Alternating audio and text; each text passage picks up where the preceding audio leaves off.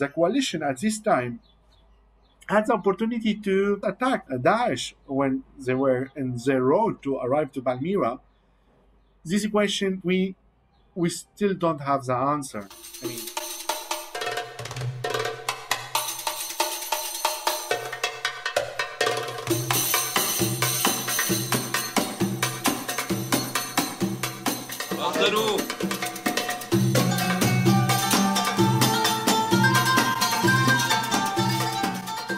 Welcome to meet us on the Abraham Path. I'm Anissa Mehdi, Executive Director of the Abraham Path Initiative. The Abraham Path is a route toward cross-cultural communication, heritage preservation, and economic growth, all through walking tourism and online programming. We envision a time when the region we call the Middle East, geographic Southwest Asia, may be known worldwide for its hospitable peoples and spectacular landscapes. And that eventually, when you think of the Middle East, what will come to mind will be, gosh, it's a great place to connect, meet other people, walk, talk, listen, and learn, and of course, to eat. Now, you can do the eating right away, but the other things are part of our vision, and we are moving in step by step toward that goal. We work mostly in villages and rural communities, building walking trails, training local guides, engaging homestay hosts, and then encouraging you to try it out. Since 2007, API has catalyzed 1,200 miles of trails. More than 80,000 people have walked segments of those trails in Jordan, Palestine, Sinai, and Turkey. Right now, we're developing a long-distance hiking trail in the Kurdistan region of Iraq, 120 miles. Now that caught the attention of the New York Times. We all know that the Middle East is a complex region. There are times and places to walk there, and there are times and places not to walk. Palmyra is one of them. Joining us today from Barcelona, Spain is Dr. Isber Sabrine. Isber Sabrine is an archaeologist. He's from Syria, and he specializes in cultural heritage management. Dr. Sabrine will share his expertise in both built heritage, antiquities, and about the people who live in the city of Palmyra itself. Welcome, Isber. ¿Qué tal, Barcelona? Hi, Anissa. Thank you very much for your introduction and the presentation.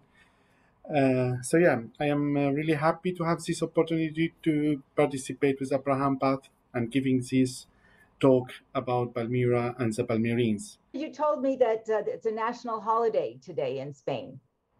Yeah, actually. And what happens during national holidays in Spain? Today it's San Juan Day, so it's a big day in Spain. So we expect that a few maybe minutes later it will be that kind of artificial fires, so just to be prepared. In case there are fireworks behind you when we're listening to the conversation. Very good. We'll keep that in mind. You specialize in cultural heritage management. I'm curious to know what attracted you to the field of archaeology and cultural heritage, Isber. Yeah, actually, I mean, Syria, it's itself, and as they say, a lot of big historians and big archaeologists, it's an open museum in the air. So, and always I was interested on archaeology and discovering as well the amazing archaeological sites that we have in Syria. I remember when I was at school, I was always the guide for our trips at school. So I thought, it will be really very nice if I will dedicate my future to this. And I remember when I was 12 years old, I went to Palmyra with my school. At this time, I started really to be considering that my future it will be an archaeologist and working on excavations and discovering. But unfortunately, what happened in Syria and the war brought me to another field, which is a field on heritage protection during conflicts. So I did a lot of excavations in Syria.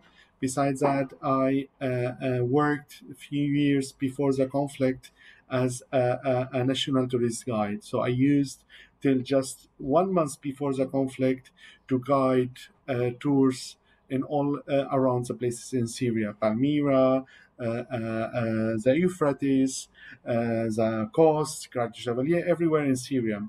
And it was like, amazing to see Syria just a few years before the conflict became one of the most important cultural destinations in the Middle East. The And the, conflict, when you speak of the conflict, you're talking now about the Syrian civil war, yeah, 2010. actually, I am talking about that. I mean, where we were. I was in Syria till 2011, and we didn't at all expected that we will have what we are having. So Syria, it was really very secure country. Also, the security in the country was one of the attractions that the people came to visit Syria. Everything changed just in one day to the other. 1 month before the conflict start, I was guiding tours for foreigners in Syria. So just to change your mind that you were with tourists in peace time, and then suddenly everything changed. So it was so hard to accept the reality of what happened. It's hard to imagine. It's hard to imagine. The statistics say that 150,000 people were visiting Palmyra at any given year up until the war started. And Palmyra has UNESCO heritage site status too from 1980. And as you said, a safe place to visit. I was lucky to visit Damascus in 2009. And must be very hard for you now living sort of in exile, right, in Spain. Yeah, actually, it was really like, you know, amazing, to just finishing my studies and just starting to work as an archaeologist and as a tourist guide. So Syria, really, in just a few months, changed a lot, and everyone who came to Syria wanted to come to visit Palmyra, and was Palmyra visit is unique visit. It's like a very even a spiritual visit. You can see, like, you are in touch with the ruins, you are in touch with the desert, you are in touch with the nature. So I remember when I was with tourists in Palmyra, like everyone was like very happy, very satisfied. It was amazing experience for the people who came to visit you know I'm sure that it was. What an amazing place it is to have been created. People have been living there for 3,000 years and chose that spot because it was an oasis in the Syrian desert. You mentioned the nature that's there. But since you left Syria, you've been busy trying to help the situation. You created an organization called Heritage for Peace. We're going to put the links to these organizations that we mentioned in our chat for you and our audience, Heritage for Peace, and then Palmyrene Voices. Both of these. Well, you tell us what these organizations aim to do. Yeah, actually, observing the conflict and being on exile, we needed to act. We cannot really stay without doing anything and seeing and watching the destruction of Syria, the destruction of our heritage. So it was a huge need, to act. And it was really not easy, just to start from zero and, to build an NGO and then, to wait and to get the funding. And it was really not easy. Heritage for Peace, is funded now since 10 years in Spain, And since then, we are active on doing projects on the production of cultural heritage.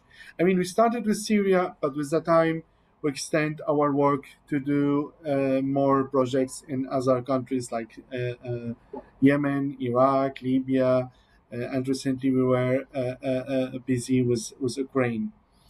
Um, so, Palmyrian Voices is an initiative from Heritage for Peace, was created as well in collaboration with the co-founder is also a Syrian guy with me, Hassan Ali. He's also with us now on the presentation, and Welcome.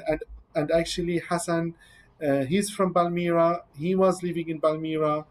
He's archaeologist. So with Hassan, we decided to start these initiatives. Palmyrian Voices initiative is to make the voices from Palmyra heard. And the co-founder of this initiative is the archaeologist Hassan Ali from Syria. He's now based in Turkey, and he, since when he flee from Palmyra in 2015, he was able to create a lot of work within the Palmyrian community in Turkey and in different places as well in the diaspora countries. So the need of Palmyrian voices was to raise the voice of the Palmyrian. Palmyrian always in the last years, especially when ISIS was in Palmyra and the destruction of Palmyra, all the world was talking about the destruction of the Palmyra as ancient city and the need to give a voice and also to show the tragedy of the Palmyrene voices was the reason of the creation of this project. Heritage for Peace is an international group of heritage workers who believe that cultural heritage protection is a common ground for dialogue and a tool to build peace. Why we start this NGO? The conflict started in 2011 and there is no preparation. From the beginning, the role of the international organization was very, very modest. Destruction of cultural heritage took place from the beginning of the conflict, but there is no intervention from the international communities, especially the big organization like UNESCO and its partners who work on heritage. At this time as well, the heritage authorities in Syria, especially the TGM, was not able to act in different places in Syria. And also the conflicts in the Middle East, we have a big problem, which is non-state actors. What I mean, armed non-state actors. So in Syria and in Yemen and even in Libya, several areas where the conflict is taking place is controlled by those armed non-state actors. And this is really was a big problem because the international law is not applicable to these areas. So there was really a need to support people who are in these places, and especially the civil society. From our starting, we set up several objectives that we are working, and this also include our work for Palmyra. Our work to protect cultural heritage of all forms in Syria and also in other conflicts area. And we recognize that heritage is valued as equal in importance. We promote understanding across diverse communities of the commonwealth value of heritage, provide scientific and instructive material to develop heritage skills for young scholars, liaise between local heritage workers operating during a violent conflict and the international heritage community, and to provide support. In all our actions, we try to connect heritage production to peace building. So why we came to Palmyra? All the Syrians, we are connected to Palmyra as this symbol of our identity. I mean, in the school, we learn about Palmyra, we learn about its importance as a station on the Silk Road. We learn in our school about Zenobia and how Zenobia, the queen of Palmyra, fighted Rome. Palmyra became like a very big kingdom during the first centuries AD. Before the conflict, I used to work as a national tourist guide and as an archaeologist. I used to work with all kinds of nationalities to guide them in Palmyra: Spanish, Italian, English, Danish. And it was like amazing to see how the people just discover Palmyra. The architecture of Palmyra is unique because it's Roman architecture, but also with Oriental influence. Palmyra at this time, I mean, before its destruction, as we see here, for example, in this photo, with where are the tourists? This is the Temple of Pal, the Temple of Pal, the Temple of Pal Shamin, Valley of the Death, the market, the theater. This is an amazing photo about from the Valley of the Death. So you can see several tombs, and here the castle of Palmyra in the top of this hill. Besides that, not just because of the buildings, because of its intangible heritage, the people who are living in Palmyra, they are living in oases. They also contribute to the identity of the site and identity of the people of Palmyra. All of these photos are from the oases, and this dish here you see in the photo is one of the main dish in Palmyra called mansaf, which is also known in other countries. Here we are not going to talk about in details about the archaeological sites. We are going to talk about the people, and this is objective of the works that we are doing in Palmyra. We created these initiatives because there is a need to work and to show and to raise the voices of the Palmyrene. Because everyone was talking about the destruction of the site as an archaeological site, but nobody was talking about the people. Palmyra, till 2011, had 80,000 people. 80,000 people. And because of the conflict, almost like 95% of the Palmyrene are displaced or are refugees. So all of those people, they suffered a lot, especially when Daesh arrived to Palmyra in 2015. So in 2015, the majority of Palmyrenes, they flee to another countries and also inside Syria. And one of those people is Hassan, who is a co-founder of Palmyrene Voices with me, and who suffered as well Daesh and the consequence of the occupation of Daesh in Palmyra. But again, I mean, I remember when I was a tourist guide in Palmyra, I always was able to observe how the people, they really didn't get the support as they need, or they didn't get any attention, even they are living in impressive site like Palmyra. So tourism and the management of the site was really not good. No management plan where the local people, they were engaged with the site. Tourism business in Palmyra was just controlled by a few people. So Palmyra, with its capacity and as an amazing cultural site, could get a lot of benefits of all the people in Palmyra. But I remember as well, there were tensions between local people and the authorities. I was with a tourist, and when I am on the bus, and some people, they come to sell their handicrafts, so they were treated badly. Handicrafts, they were not really organized. There were some several shops, but it was really, those shops were just in a few places. So the management plan of the site and the engagement of the local communities with the site, it was really not good. So when Daesh arrived to Palmyra in 2015, we were really very, very worried. And I remember just 2 days or 3 days before Daesh arrived, I had a call with the director of the Palmyra, Mr. Walid Asad, and they started just a few days to evacuate the museums, but it was very fast. And we still have a big questions that we don't know. I mean, at this time, United States and also the coalition, they were in Syria, and they started the war against Daesh. But we ask ourselves how Daesh came from Raqqa, which is like around 300 kilometers from Palmyra, and arrived like with cars in open air. I mean, the coalition at this time had the opportunity to just attack Daesh when they were in their road to arrive to Palmyra. This question, it's really something we still don't have the answer. I mean, how Daesh could arrive to Palmyra in this way. And I remember at this time a lot of coverage. So all the international media were talking about Palmyra.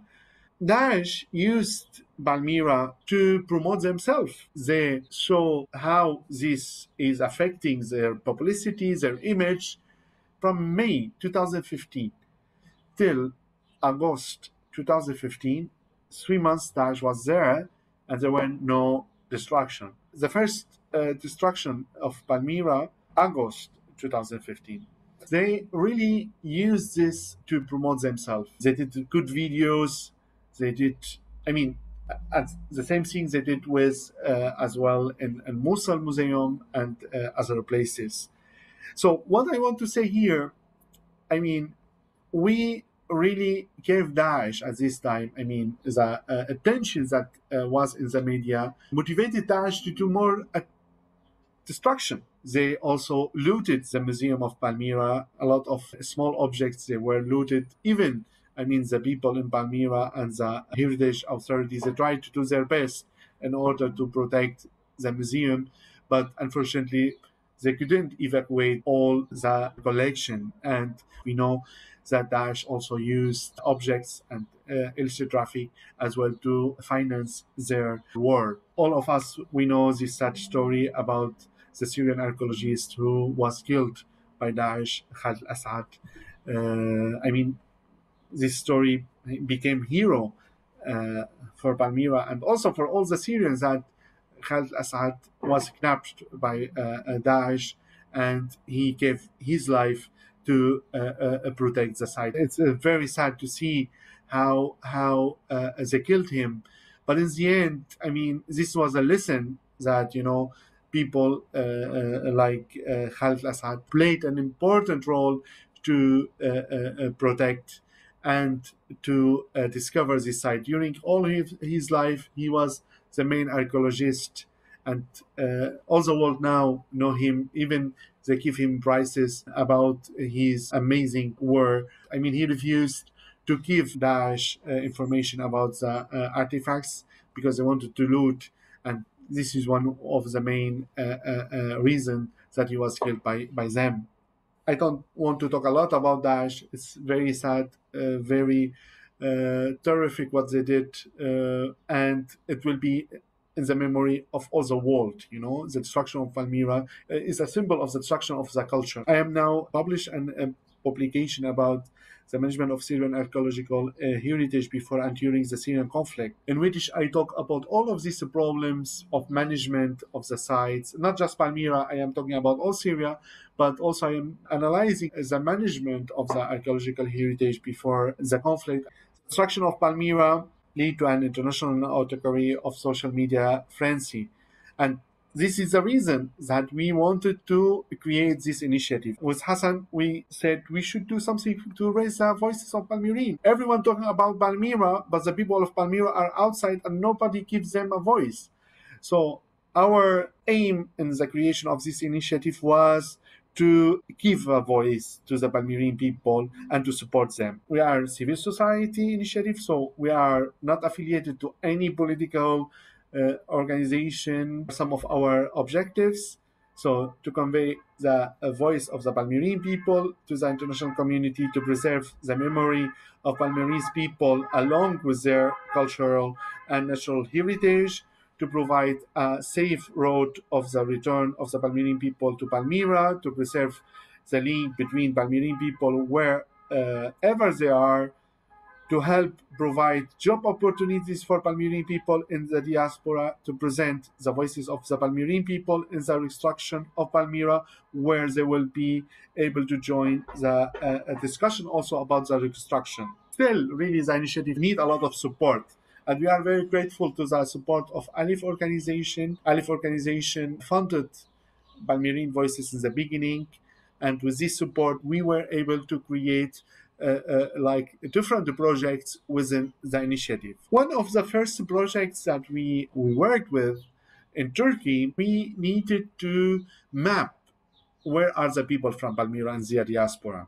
Because in order to do anything with the people and for the people, we need to know where are those people and who they are. A lot of Palmyrans, they flee to Turkey, to Jordan, to refugees camps as well in northwest Syria.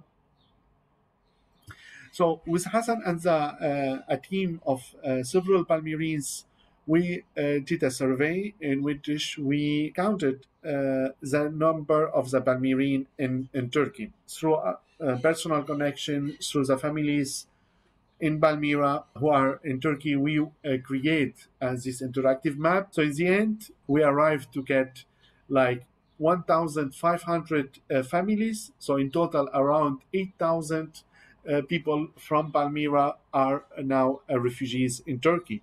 So this is our first action in order to understand where are the people. And this also, we are now continuing and trying to prepare a new project in order as well to map where are the Palmyrene in Jordan, also inside Syria and other places.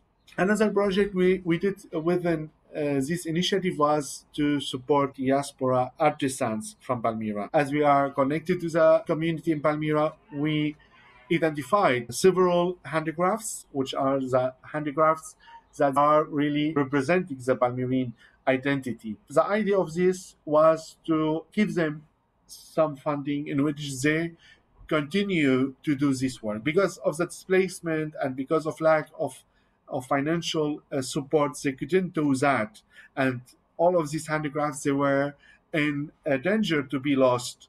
After that, we created a digital shop for them. All of these objects, they represent Palmyra.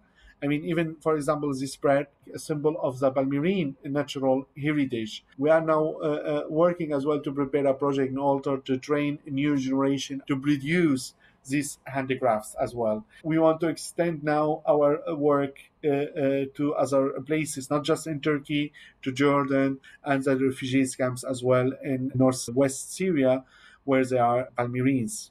Palmyra as well is known because of a kind of unique sheep, which is our Awasi sheep in the Syrian desert. So now this is also very important for the intangible heritage for Palmyra and for the people. So we are now trying to understand all the documentation of this intangible heritage. We will prepare a community-based project in order to document all of this process of using handicrafts as well, which are related to this sheep in Palmyra. As I said, we are working now to prepare actions for Palmyrene voices in Jordan and in refugees camps. So also we want to do several workshops and educational program for Syrian refugees, especially the Syrian refugee children who flee and left Syria this long time, and they need to know more about Syria. And we hope that through this program we will give them more self-esteem about that Syria is not the destroyed country, not the country in conflict, is a country which also has a lot of nice things like the ruins, and we are now trying to build all of these workshops. We have a lot of materials. One of our artisans was able to build a huge maquette represent all Palmyra and the monuments and the destroyed monuments, and all with this maquette that Ali produced. We want to make a traveling exhibition in different cities in Europe. So now all of these materials that we have from Palmyra before the conflict, we want to show them again to show how Palmyra was before the destruction. An artist, a Dutch artist also, he did recently a lot of work of Palmyra, Theo the Fighter, and he was very kind to collaborate with us in this exhibition. So he will give us a lot of paintings that he did recently about the destruction of Palmyra to put in this exhibition. It's not easy. Always we need to find funding. But again, with the people of Palmyra, I am sure that we really will be able to do all of these activities. So thank you very much. And I am ready for your questions. Thank you, Isber. You're such an ambitious and visionary person. All of the activities that you've lined up, it takes my breath away to think of how you can accomplish all of this, you and your partner, Hassan. So we're so glad you're here. So among the questions, there have been several questions about regarding interest in rebuilding some of the buildings, and there were also questions about the people. You've raised both of these issues very pointedly. Let me start with a couple of questions about buildings, and then we'll move to the people. So from Dr. David Lesh, the Russians took an immediate interest in helping rebuild some of Palmyra following the expulsion of Daesh or ISIS. Has their help continued? Yeah, actually, also this was used for geopolitical reasons.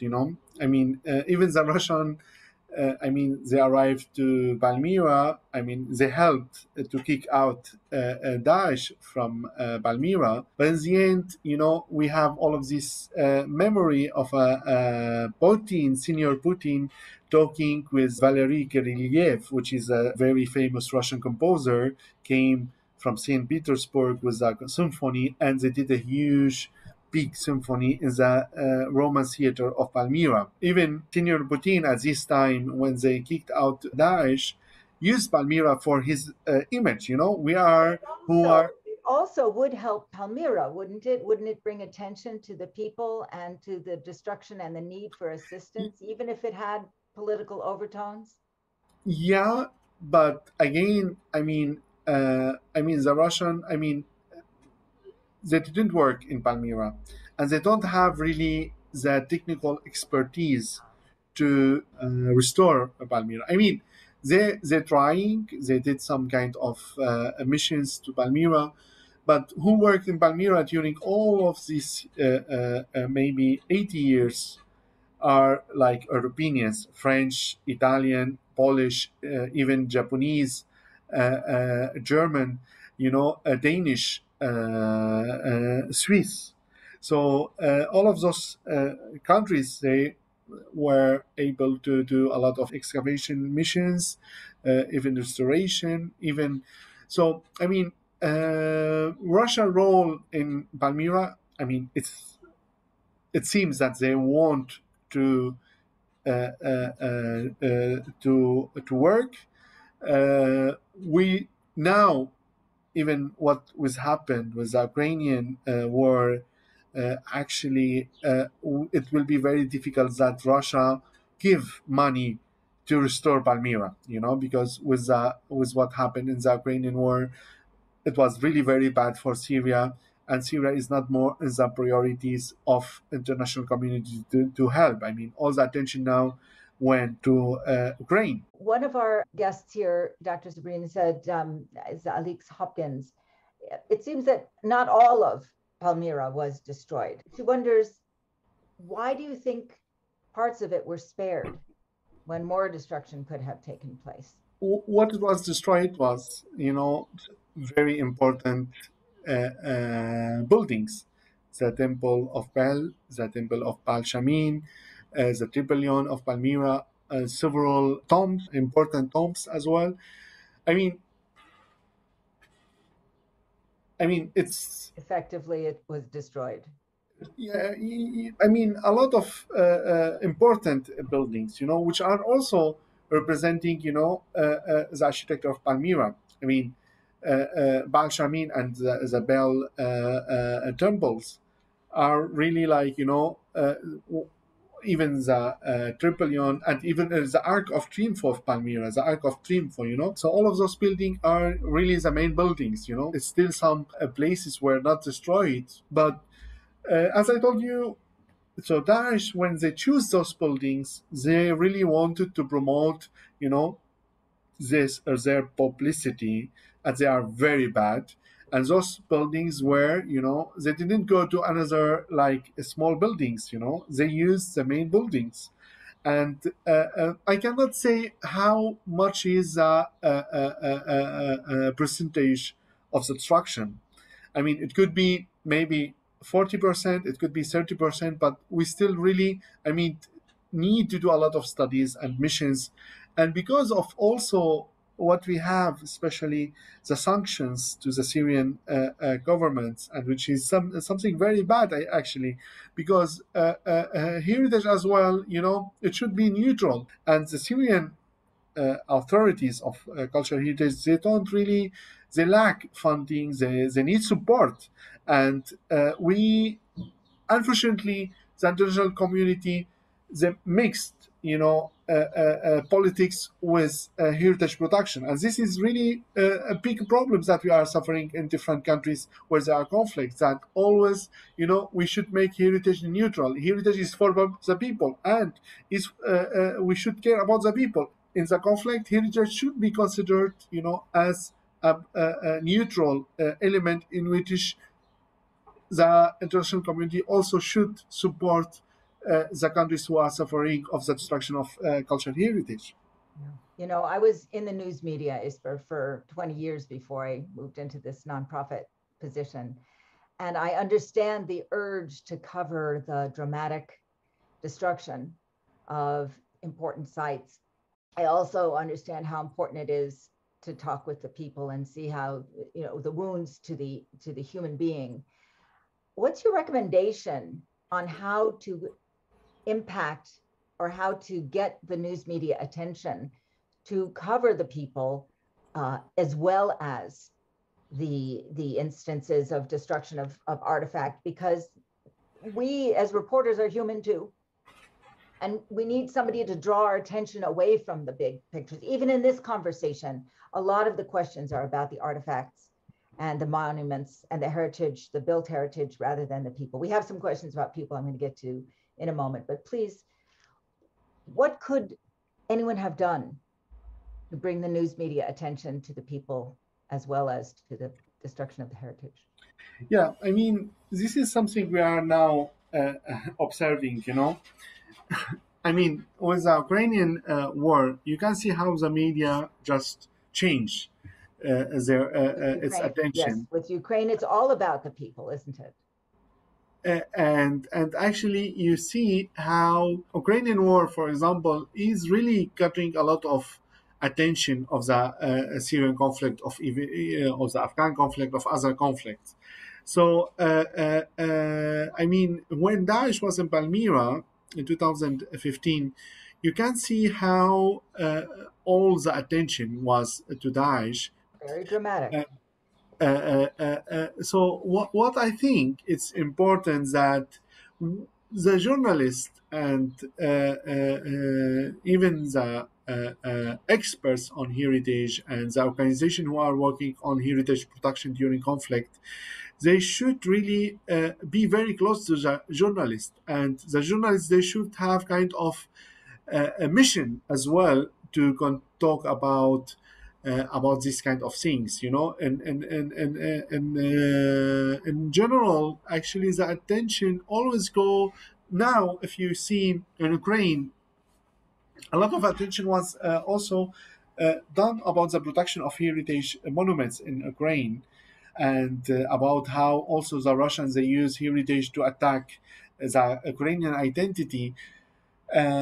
So we really need to, especially when the projects will come back to Palmyra, hopefully soon, the restructuring of Palmyra, we need really to raise these issues, how we should take care the voice of the people.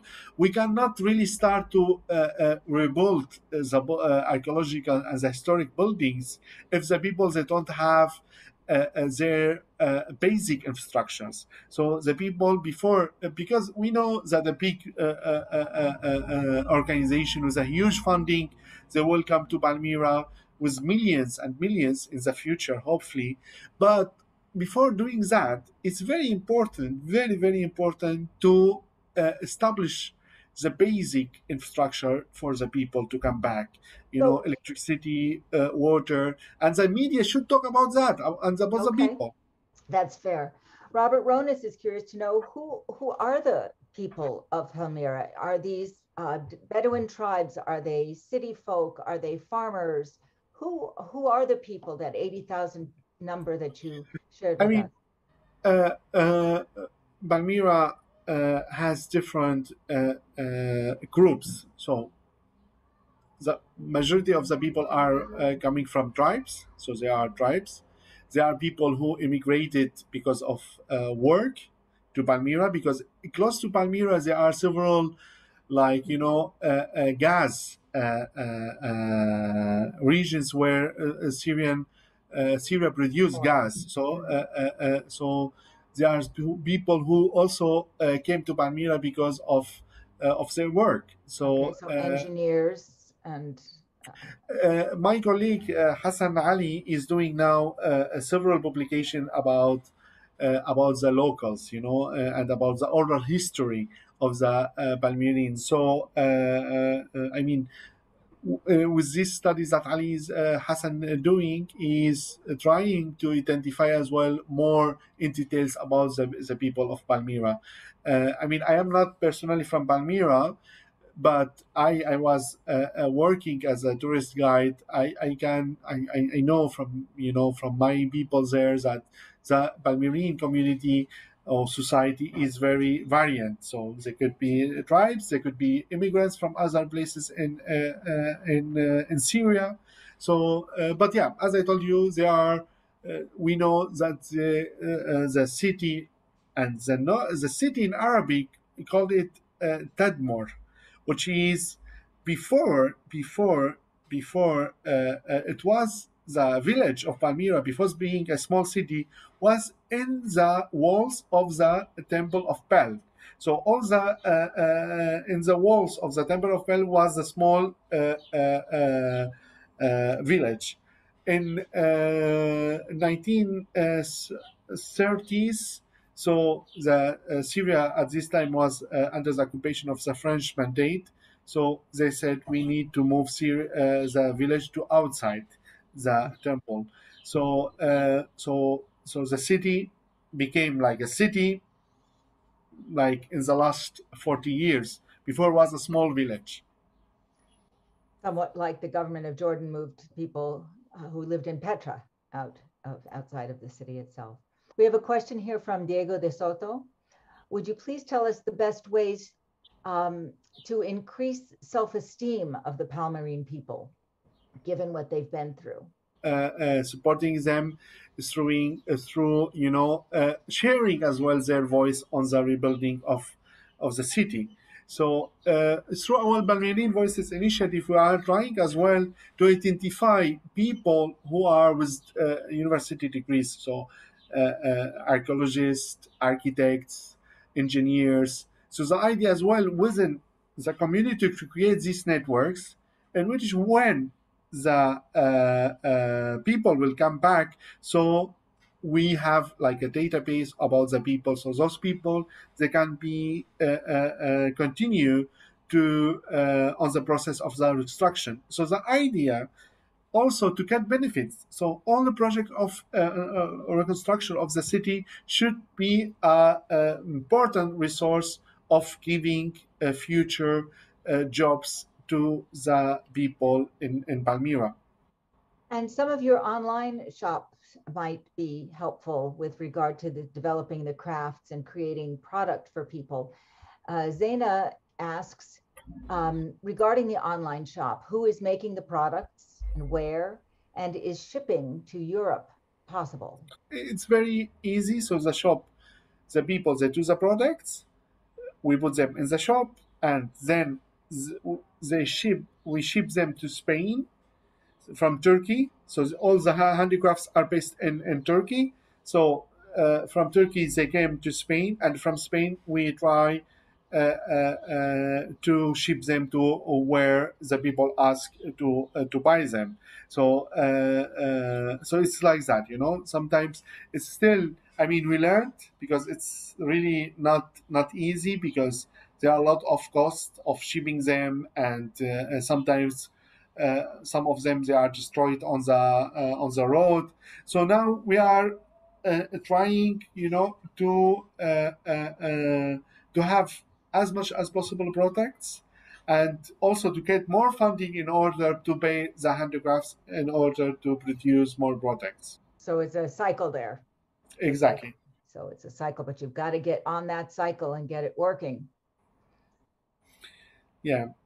So, I mean, for our attendees, they can see the shop, and if they like, we will be very happy to give them products from Palmyra. I think there is actually a lot of interest in that. We've had a couple of programs where we've showcased artists from Syria and from Bethlehem and other locations.